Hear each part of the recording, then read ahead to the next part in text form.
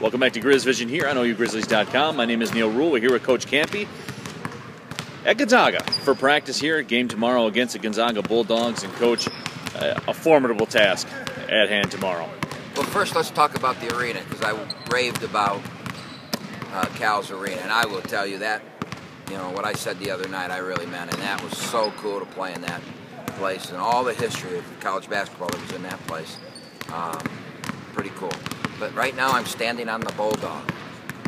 You know, it says Gonzaga, and I got kind of yelled at already because during a radio interview I was talking to somebody from Gonzaga, and they said, "Yeah, you're going to get in trouble out here if you pronounce it Gonzaga," because I said, "Well, I think Gonzaga's a very good team," and they stopped me immediately. It's Gonzaga, so let's make sure we do that right on the radio tomorrow night. All right, we'll do that.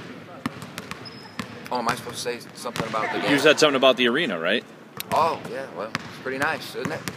Fairly new, pretty nice. It's a little bit smaller than we've seen in some of the places we've been. Roof's a little lower, but that low roof is what makes it so loud. And it's kind of like the arena when the arena's hopping. We've got the low roof and, you know, the noise banging around everywhere. Well, they do here. The only difference is there's probably 10,000 seats in here instead of 4.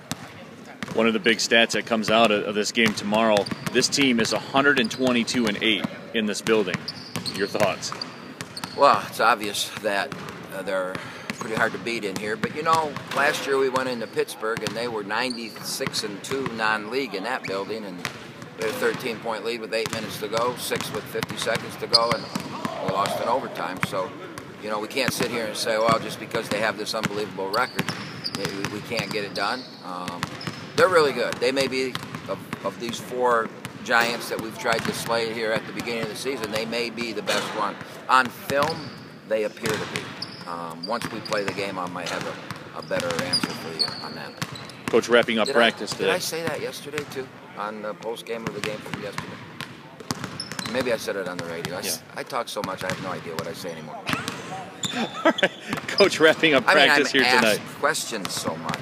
Right, there you go. Okay. Wrapping up practice here tonight. What was the biggest thing you took out of practice time?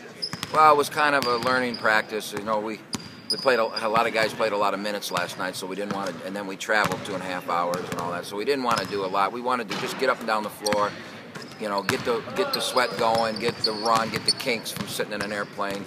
You know, when you're 6'10" and 6'8" and you sit in an a coach seat in an airplane, you get, for that long, you get kind of bound up. So we wanted to get out here and run a little bit. And then we did a lot of talking and teaching on mistakes we made last night and how we can get better on defensively. All right, oh, no, we never practice defense. I didn't mean that. We never practice defense. All we did tonight was shoot. You know, fire up shots. That's all you do, 3-pointers at that, right? That's all we do. We fired up shots tonight.